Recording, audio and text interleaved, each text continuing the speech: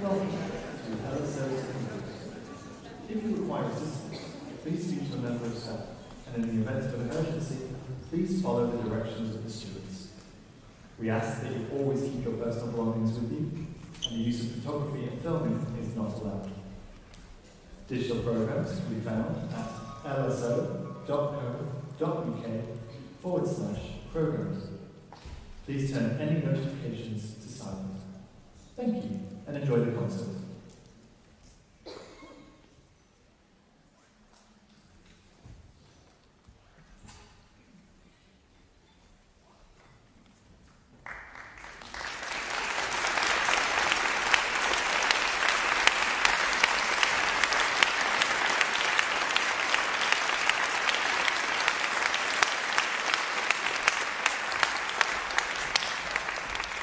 Hello and welcome to LSO St. Luke's. A huge welcome to the LSO's principal cello, David Cohen, and pianist Alina Pritulenko. Let's give him a lovely warm welcome.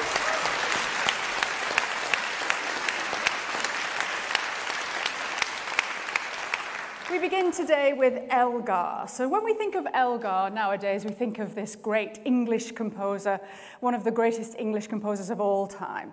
But the truth is that Elgar took quite a long time to find any fame or recognition.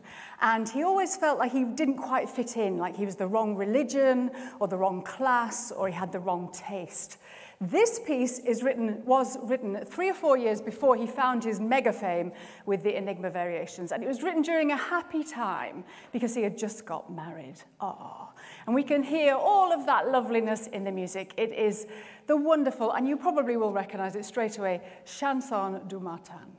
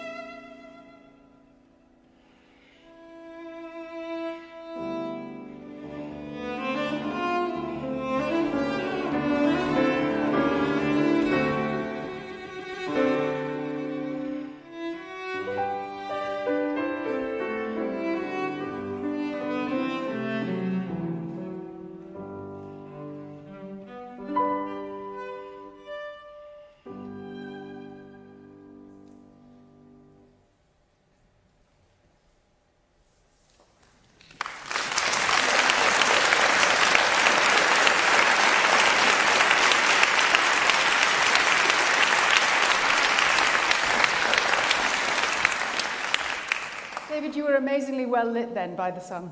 It's gone now, but it did look amazing. Russian composer Glazunov is next, and he, for a very short period after the death of Tchaikovsky and before the emergence of Stravinsky, was the #1 Russian composer for about 20 years. And then Stravinsky came along, and a bit after that, Shostakovich, and suddenly Glazunov sounded incredibly old-fashioned because he didn't sort of move with the political turmoil and with the times. And then when he died, the critics rather kind of horribly said that they thought he died years ago, which is a little bit rude, isn't it? Of course, none of this music is old-fashioned now because in some ways all of it is old-fashioned, and that's what makes it glorious to us. So we're going to hear his minstrel, Song of the Minstrel. So you have to imagine a minstrel, which is kind of wandering, now I'm lit by the sun, aren't I? Wandering busker, and these minstrels are always doing romantic, kind of painful, passionate music, and that is exactly what this is.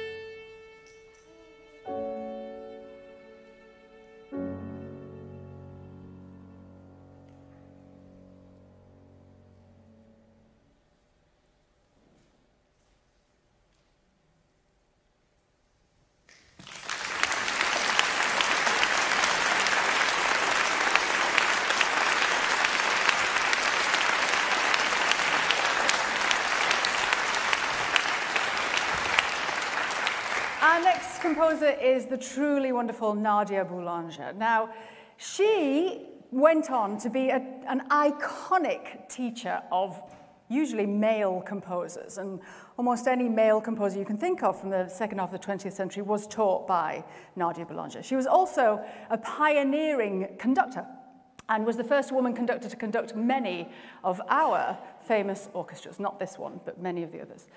But at the beginning of her career, she wanted to be a composer, and she wanted to win the prestigious Prix de Rome, which was the big composition prize that all the major French composers won.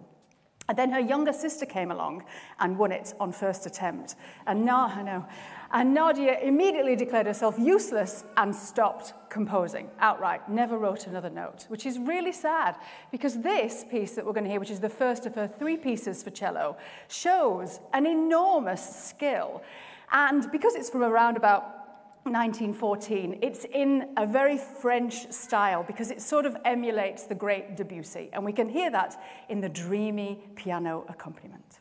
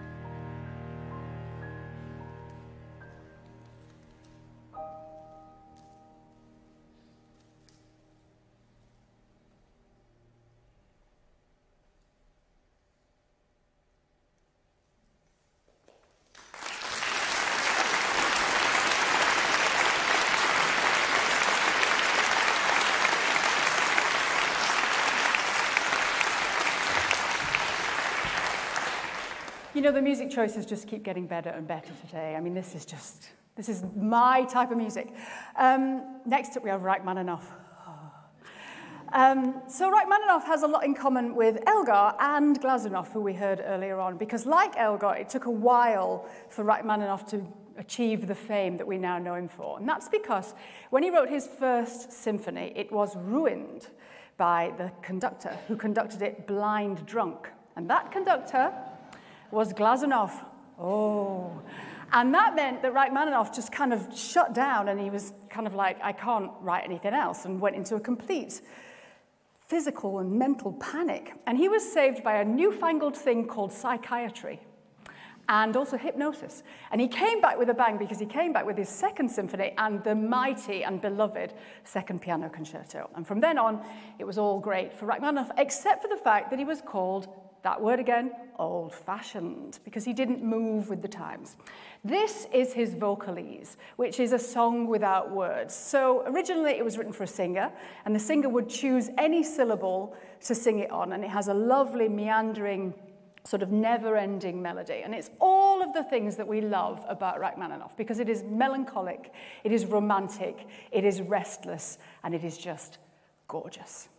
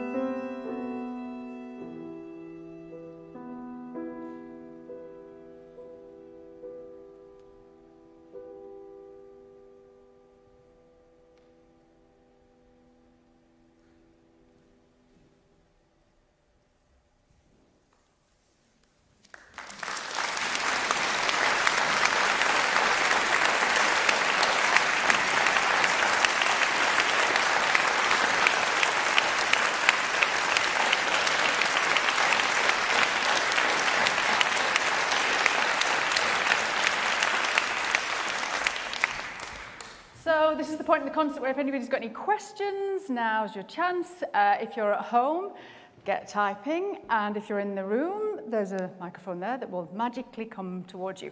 We have one on the screen, which says, I can only see half of it, what has been your favourite piece to practice and play together for today's programme? And this is from Yashbi in India. Well, hello, and thanks for the question. So probably my favorite piece that we rehearsed and played today was the Glazunov, for the simple reason that I haven't played that piece in 30 years. Actually, I played it when I was 30 and I recorded it. It was probably one of my first recordings. And that piece has stayed, you know, it has marked me. Actually, I probably made every single student of mine actually play it. But I never, ever got a chance to actually put it in the program. So when the LSO asked me to do this, I thought, right, it's time to get back on the horse, gotta get that old piece out of the library, and that's what we did. Are any of your students in today? I think, yeah, there are a few. I see some ex-students, some current ones, potentially new ones, perhaps, I don't know. So they'll be telling you what you're going for? Yeah, they'll be telling me afterwards, well, you told us not to do this fingering. I said, yeah, I know. So. And what was your favorite piece? Definitely Rachmaninoff because of its harmonies. And that was just so incredible when we just played together. And we didn't really need to second rehearse because I think it was such a nice communication and connection between us and regarding all these harmonies. Even though we weren't really doing all the dynamics that are written, but we were trying to feel them together. And I think that was really remarkable rehearsal. There you go. So you weren't doing exactly what Rachmaninoff wanted, but who cares? Okay, let's have a question from inside the hall, if there is one. Maybe you're all shy today because it's streamed. Oh, there's one all the way over here. This is my friend from North London Cares. Thank you. I'm hearing the music a little bit different now because I'm trying to make some music of my own. So I'm hearing it a little bit more deeper. Thank you. Oh, great. So this is my friend Peter, who's on one of our discovery projects, and we're going to be writing some songs together. So he's saying that he's hearing musically a bit differently now, which is great to hear. Thank you. There's a little bit of feedback going on, so I'm a little bit wary. I'll just stay still for the moment. And I'll read one from the screen, which says, what kind of cello do you play? And that's Charlotte in Bristol. And I'm going to give you the mic just in case it's me that's doing the feedback. Right. Do you want the short or the long story? Well, the orchestra are coming in later, as you know, for rehearsal, so just saying. So, okay, I'm very blessed to be playing on a wonderful Venetian cello. It's a Dominicus Montagnana. I've had the pleasure of playing on it for now 17, 18 years. Now, you've all heard, of course, of Stradivarius, you know, instruments, violins. There are also wonderful cellos. But actually, us cellists, professionals, we tend to almost gravitate towards more of the Montagnana instead of the Stradivarius, if one has the actual choice. I mean, already it's amazing to just be offered just one. The Montagnana is a slightly darker instrument, as you can even see from its actually varnish. And yes, you may think that maybe I should polish my cello a little bit more, but actually that's the original varnish. Montagnana used to always kind of mess it up a little bit. Yes, so that's my baby for the last 18 years, and I hope I can keep hold on to it for much, much longer time. And how old is it? It's 1735, so you know it's going to be almost 300 years. It's going to be a big birthday at home, that's for sure. Katie from Oslo, excellent, says, who were your biggest inspirations growing up? Well, there are so many, but in the classical part, I was blessed to actually meet some of the, you know, dinosaurs of our time, like, you know, Yehudi Menuhin, which I got the chance to not only, you know, work with, but play with also. Also, Rostropovich was a big influence. I had the privilege of working with, and I just forgot his name. Okay. Oh my God, this is terrible. Svetlanov, that was the name. Oh my goodness, thank God, thank goodness. Incredible conductor, actually quite an inspiration. Yeah, so there are just so many, but I guess, yeah, I just was born just at the right time to meet these guys. Yeah. Could you pass the mic to Alina to answer the same? No. So who were your inspirations? For me, it was definitely Heinrich Neuhaus, the famous son of another famous pianist. Stanislav Neuhaus. That was the son of Heinrich Neuhaus. I just got mixed, the same last names. Yeah, I was just really inspired by his last recital that was given in Moscow. Don't remember the year. He was playing all his fourth ballades by Chopin. And unfortunately, because it was such an intense recital and he was giving all himself into the music, unfortunately, he died couple days after that recital, which was, yeah, but it's just really worth to listen to that recital, and that really inspired me to just go on and play Chopin's music. Great. Is there another one in the hall? You're shy today. I think it's because the cameras, when the cameras are here, everyone gets a bit shy. Okay, great. Wait for the microphone, otherwise we'll get into terrible trouble. It's necessary. There you go. You said is it your cello or is it a lent one? Because you said, I hope to keep it, so... Now we're getting into the nitty-gritty. Sorry. Yes, the white limo outside is mine. I wished that the instrument was mine. Unfortunately, as some of you might know, being a classical musician is not a profession where you aspire to necessarily become rich and able to actually afford. It's more of a passion, it's a vocation, it's something that we just love doing. So I'm just very lucky that this instrument was bought for me and was lent to me until I no longer desire to play the instrument. So it is on loan, unfortunately. But still, I'm very, very grateful. There you go. The last question is from the screen, which is, how often do you play together? And that's from Natasha. You don't believe it's our second time playing just together. Wow. Yeah, we played first at the end of June, I believe. Yeah, doing some great music like Schnittke, Paganini, and so on. And just for the second time, he just hit me up, was like, do you want to play another time? I was like, yeah, sure, why not? Because it was such a great time spending together, rehearsing. So I felt that connection. I was like, let's just make great music together once again. Great. Well, I hope you play together again and again and again. It's a great partnership. Thank you for your questions. Our next concert, there we go. Our next concert here is on the 20th of October and features a wind quintet from the Guildhall, and they'll be playing music by Valerie Coleman and Sally Beamish, which might be new sounding composers to you. So come along and find out about them. That one's not streamed, so you'll have to come live at 12:30 on the 20th. Our last piece is by Manuel de Falla, Spanish composer. So de Falla was really keen that he became bigger than just being known as a Spanish composer, writing Spanish-sounding music. So he left Spain and he traveled to Paris, where he hung out with people such as Stravinsky and Ravel and not Rachmaninoff, Debussy and Diaghilev and all these amazing people. And he did get really, really famous. We're talking about 1910, that sort of time. And then he got really famous, bizarrely, for writing Spanish-sounding music. And this is no exception, because this is 4 of his 7 Spanish folk songs. And these are traditional Spanish songs that he's added an extra twist to. So we're going to hear 4 of them back to back. Basically, we're going to hear a lullaby, a dance, a lament, and we're going to end with some feisty drama.